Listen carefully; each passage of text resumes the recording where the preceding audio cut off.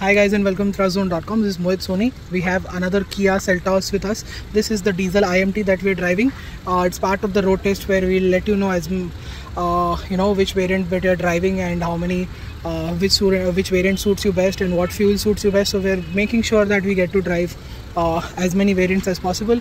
This time Kia has sent us the car with the same color, but they've also added accessories to this car on the inside and outside. So let's quickly jump into that because I'm done with the detailing of the exterior to a very large extent multiple times already. So there's a chrome strip here, there's a chrome strip here, and at the front you can see the fog lamps also have chrome right there. Side profile you can see there's a chrome strip on the door, chrome strip on the wheel arches. You have you can see the same here as well. These chrome door protectors are here. The chrome lining all over the tail lamps can be seen here, and needless to say, these Seltos branded floorboards are also on offer. You've got a chrome line here, you've got these pointless door visors here which don't really do anything to your car. The water will seep in. Nobody keeps their windows open anymore during the rain, and it doesn't really prevent any water. It in fact ruins the aerodynamics to a very large extent. That is why I never recommend you guys getting that. This is finally a press car that has come to me after almost a decade with those, and I can finally tell you that they are not worth it. You've got the piano black finish here, chrome strip here as well, a chrome strip here, and these are actually quite good. These mats look really nice, but as you can see, these need to be stuck a bit more properly. I think this is done at the dealer level, which is sort of not really doing that well. We've got Seltos branded pillows, this very impressive storage kit that you can hang behind the seat. You've got sunshades on offer, and this is the bag to keep all of that. This sort of looks nice, but still it's going to be tacky to a certain amount of people. Let's get inside. The same mats can be visible here and here. Of course, it gives it a very rich look. You've got these perforated seats, leather with this design here. This coffee color also looks quite nice, which is of course carried over from before. 3 pointed seat belts, three headrests separately are on offer. You get these sun blinds here as well, which is also part of the accessory package. The mats can be seen here as well. The Seltos badging is here on offer. Everything else remains the same, and which is obviously brand new because the facelift has just been launched a couple of months ago. You get these cup holders here with this branding, which is sort of removable and not very sticky. The quintessential air purifier is here, good amount of space is here, and nothing really has changed at the front when it comes to things. The sunroof is here on offer, and yeah, that's what the car is all about on the inside and outside. You get tons of features, but still don't get wireless CarPlay or Android Auto. And the Bose sound system is here to make things better. AC works quite well. Cooling seats are on offer.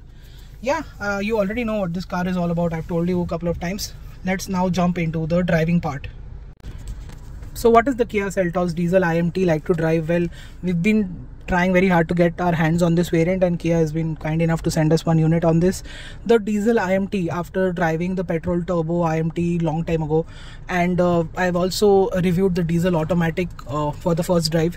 What I can tell you about the diesel iMT is that it shares the same problem with the iMTs that we've seen in the past in Hyundai Kia cars. Both is that at times the clutch doesn't disengage when you really need it, and when it realizes that you need that, so it will do it in a hurry. So that slip, you can feel that slip most of the time while driving hard and fast.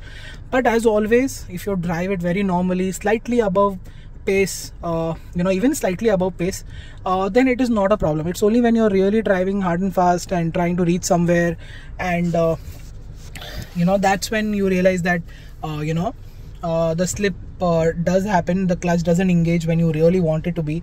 But most of the time when you're in traffic, commuting on a daily basis, and when you're not driving enthusiastically or spiritedly on the highway, you'll realize the absolute ease of use and the control that you get from an iMT. And that is really impressive. A lot of people don't like the iMT. I don't know why, because they're just unable to fathom change. But the iMT is actually quite good. You're in control over the torque band, over the gears, over how you want the car to accelerate. And when, even if you're a keen driver stuck in traffic, you know what you want. And when you can do that without the hassle of a heavy clutch, or even if a light clutch is on offer, it gets very tiring after an hour. So that's where the iMT kicks in. That's where it gives you control and ease of use at the same time. While driving in the twisties also, you get a lot of control. You get that old school feedback. Of course, manuals are not gone entirely from small cars, and in fact the Kia Seltos Diesel manuals have made a big bad return as well last week. So they are there. I don't know why. Maybe the iMT might go away, I don't know, but I certainly think there are iMT fans out there who will really appreciate what is on offer with this car.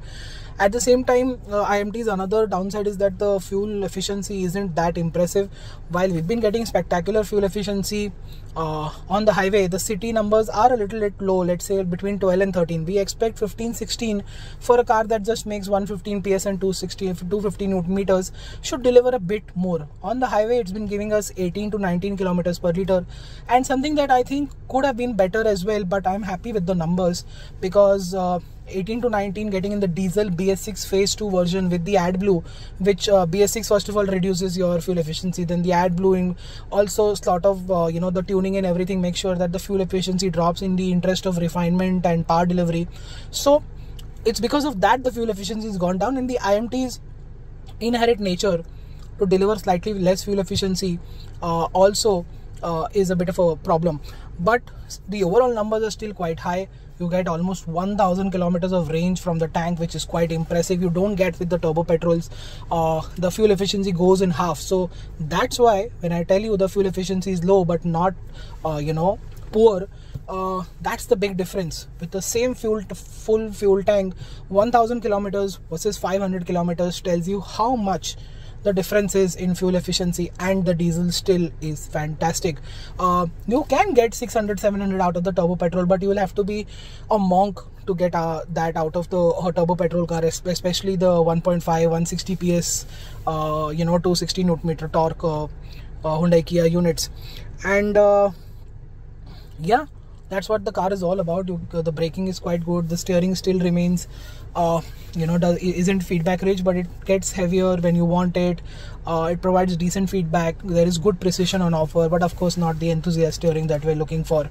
In fact, the most enthusiast car in this segment also doesn't have a great steering, so that's the industry problem right now. Apart from that, great ride quality. Still feels slightly stiff how it felt in 2020, then in the 2023 facelift that we're driving right now, it still feels stiff, but that bone jarring effect, it wasn't bone jarring. The bone jarring effect has gone. It has become a bit supple, and we're really appreciating, because low to medium speeds the car is very rock stable, and you can go over bad roads also quite quickly. Small undulations are really well in control, and the high speed also is good enough. Stability is actually quite good at top speed, and somewhere between 120 and 140 as well, the stability is quite good. Thirdly, I appreciate the iMT, I appreciate the features, I appreciate the refinement of the cabin. Road noise, wind noise, engine noise, everything is well kept in check.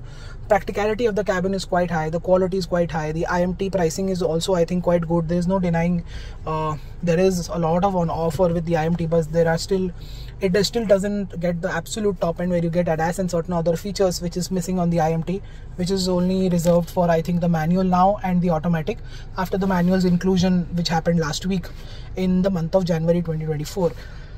I think that's it. That's what the Kia Seltos Diesel iMT is all about. My automatic review is already live. You can check that out. We'll try and get our hands on the diesel manual whenever we can. Until then, thank you so much for watching. Make sure you like, share and subscribe. Follow us on our website for everyday updates.